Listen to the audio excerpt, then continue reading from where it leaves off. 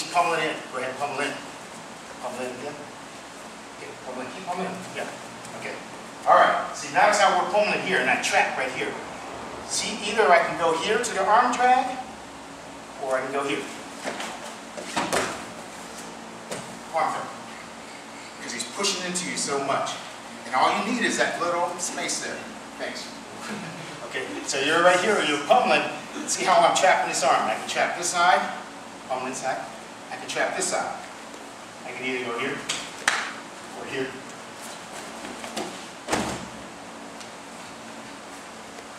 What you laughing about?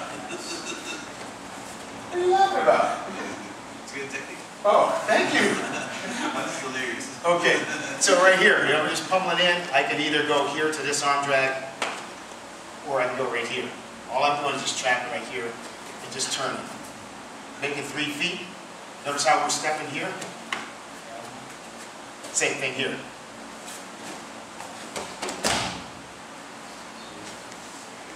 Okay? Now, it's going to take a little bit of technique, but I want you guys to take your time doing that. Because when you're pummeling in here, it's the same technique. But all we're doing is just right here, just stepping in between, making 3 feet, 1, 2, 3, and just spin it and drop it to your knees. And that's it. It's a low altitude throw, but it's real cheap, especially if a guy is really pushing on you, and he's pushing back. All I'm doing is just pummeling through here.